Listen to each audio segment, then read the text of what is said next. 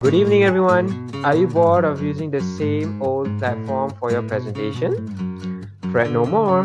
Powtoon is here for you.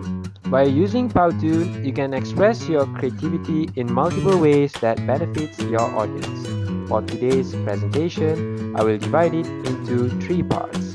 Firstly, it's about the history of Powtoon. How can you communicate a message without having them to fall asleep or driving them to check Facebook under the table? This is one of the questions that drives a group of young and talented geniuses to create Powtoon.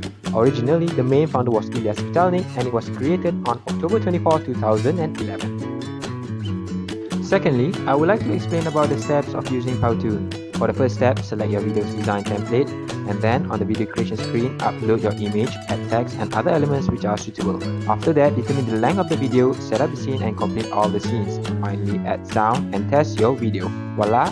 Your video is finished.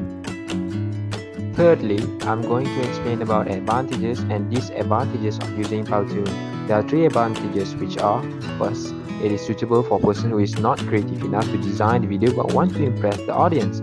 Secondly, it can be used for marketing and internal meeting videos. And finally, it can attract viewers, especially children, focused on learning subjects.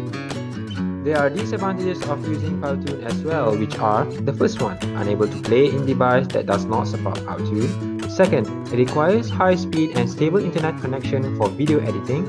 Third, it does not allow real-time editing by multiple users. Now, ladies and gentlemen, that is all from us.